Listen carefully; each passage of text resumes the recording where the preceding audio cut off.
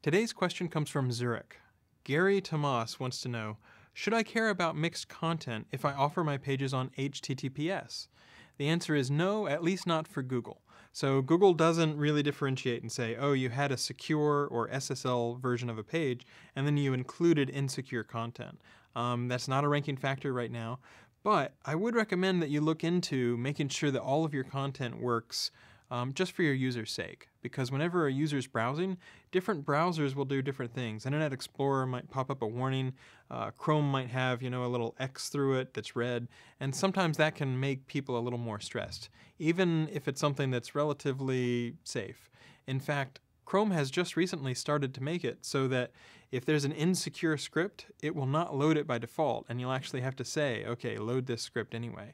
So there's no reason to worry about it as far as search engines go. But for the user experience and just making sure that things are clean in general, it would really be great if you can offer unified content that's all on HTTPS and not have mixed content on HTTP and HTTPS if you can help it.